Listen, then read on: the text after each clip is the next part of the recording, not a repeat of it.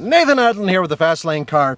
I'm in front of the FIAT 500L for ludicrously large.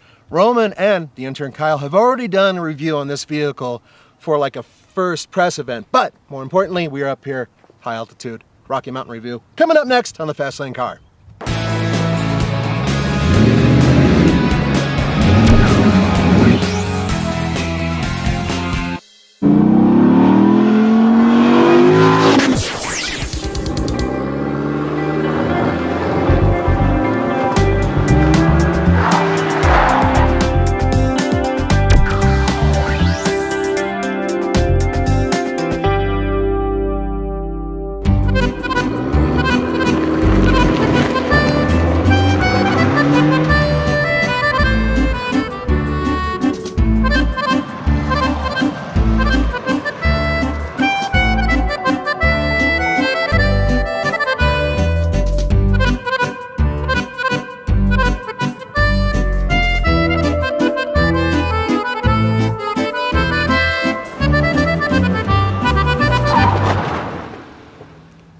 As I said before, Roman has already reviewed the FIAT 500L, but we're really different people when it comes to the utility of a vehicle like this. We think differently. I think from the standpoint of somebody who has a small, young family, which I do have. Roman, who's ancient, doesn't think that way. He thinks of walkers and creamed food. The 1.4 liter multi-air turbocharged engine. Great little engine.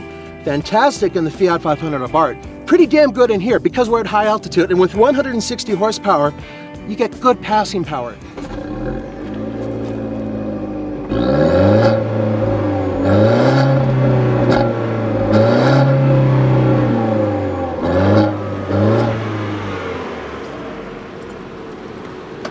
Could sound better.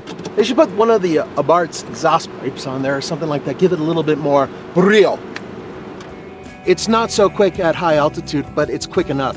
Best of all, 184 pound-feet of torque. Excellent. Off the line, a little slow, but once you want to pass somebody and you need that extra power, it's right there. And for a little family car, 4 people inside of it, that's me, my spouse, 2 kids, a bunch of other stuff in the back, it gets up and goes. Nice little engine.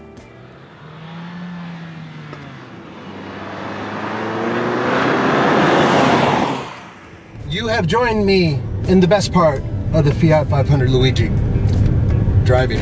It's a great driving car. In terms of driving, handling, and a rewarding feel, best car in the class. I'm talking about the Kia Soul, I'm talking about the Mini Cooper Clubman, and the Countryman with front wheel drive. It just doesn't quite add up to the fun nature that this car has. I haven't tried the manual yet, so I can't pit it against vehicles that I know have a really good manual transmission, but I can say this. With this 6-speed dual clutch, it's a fun car to drive, and fun is huge. Fun for me can overlook many of this car's small flaws, not the least of which is the way it looks from the outside, which we all agree is a little unusual. Some people really like it though, some people not so much. It's not a 500. That's what I've come to. That's my conclusion. That's because someone took a pump and made it that, okay? But from the inside out, it's a wonderful car. Don't look at it as a 500. Call it a Luigi or a Cannoli or something like that. It's a vehicle that's built for small families. It's a vehicle that, okay, when you're looking at it, it's a little goofy looking, but from the inside, it's fantastic. Let me show you.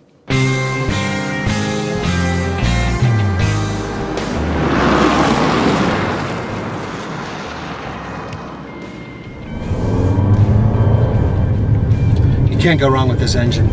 You can't. It's 160 horsepower is not a lot, but when you're at high altitude and you have a turbocharger, you don't lose that much of it. So it's genuinely fun. Torques up nicely, and this thing around corners is actually pretty good. I wish the tires were wider, maybe slightly lower profile. Do you see what I mean by the wheel size? It's just too small. The wheel opening's too small too.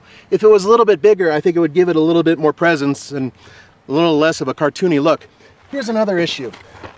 This is a massive glass pane, but This is as far back as the sunroof will open. It looks like it would open to about here, but it doesn't.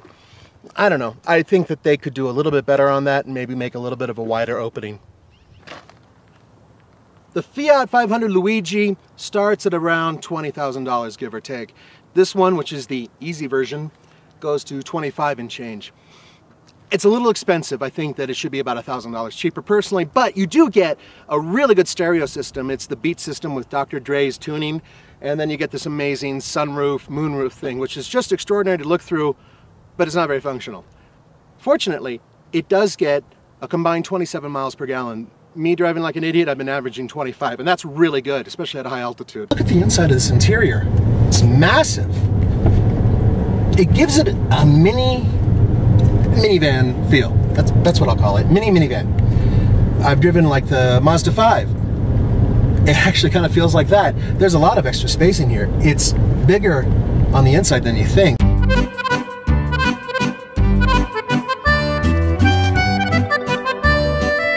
Now the question is, do I fit? And of course I can. If you move this thing out of the way, I can sit there no problem, and I represent 2 golf bags and a small cooler. But very importantly, small families with strollers, it's built for them. It's got a low load-in height. It has lots of room behind the rear seats. I'm able to get a stroller in here, a couple backpacks, a few angry kids if I need to. They all fit beautifully. It is truly built for a small family. And I'm going to show you the other reason why. It's right over there. Baby seats, kid seats, they fit beautifully in here. And what's great is that the little mini-me version can climb up in there all by himself, scramble up into the seat, no problem.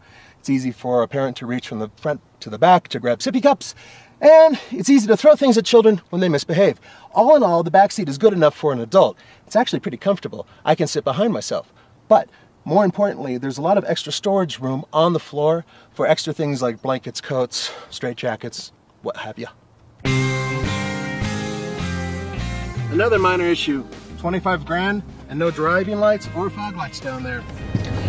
I'm really hard on this car, and I know I am. I've been verbally abusive about its small tires, unusual looks, and the fact that I think it's a little too expensive. But it's kind of like a proud dad talking to his kid. No matter how good he played ball, you can always fix a few things. You know, no matter what, you can't be satisfied. And perhaps that's the way I am about this vehicle, because I really like it. I really enjoy driving it. I think it's great on the highway. It handles pretty good despite its little teeny tires. The brakes are great. Not a whole lot of fade, and I had a chance to really test them. And going around here on hard turns, granted, the cushion is really, really stiff, but my super big American ass and its super cheeks, I can handle it. I can just kind of squish out and everything's all right. Okay, folks, we're gonna do 0 to 60, obviously, in a spicy meatball. And shut off the AC. It's only 95 degrees out there. So here we go. Come on. There it goes. A little bit of a lag. Come on.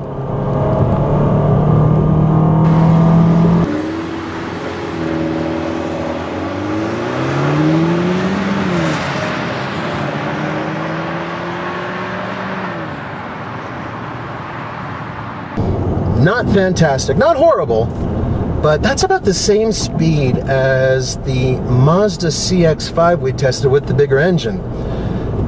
High altitude, hard on engines, bottom line. But I'm going to try it again, and this time I'm going to use the manual mode in the 6-speed dual clutch transmission.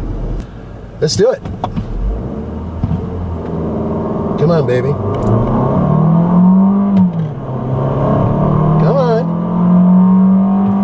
You be spicy meatball. Let's go faster.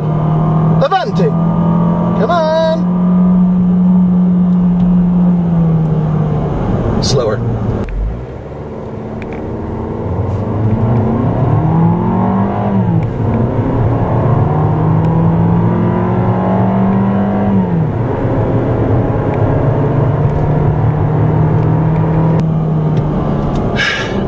.36. I'm a little disappointed because it feels faster, but you know why it feels faster? Because when the turbo does spool up, it has really good passing power, It's pretty damn good in the city, just zooming around, but you have to have it spooled up. So you have to have it over 3,000 RPM, or even actually 4,000 RPM to really get that surge, to get a good oomph. Bottom line, in terms of buy it, lease it, rent it, or forget it, I give the Fiat 500 Luigi a lease it. It's almost a buy it, but it needs to change its looks just a little bit.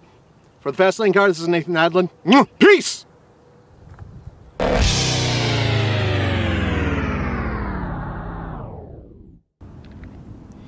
See that behind me? That's Red Rocks Amphitheater. World renowned, high altitude, amazing place. I've seen Jethro Tull, Rush, Black Sabbath, just endless awesome rock and roll there. And unfortunately, my spouse and my sister thought it would be really funny to get me to go to a Barry Manilow concert there, which is happening in a few days. Go to TFL Cars' Facebook page to see pictures of me and a little bit of Roman suffering at that concert. As I said before, Roman has already reviewed the Fiat 500L, and we're in a totally different use. Now you 3-2. It's not so quick off the line. There is some turtle lag. Let's try again. And you see the window styling, and there is a problem with styling. I love this car, but 500. It doesn't share any of the parts. Ah!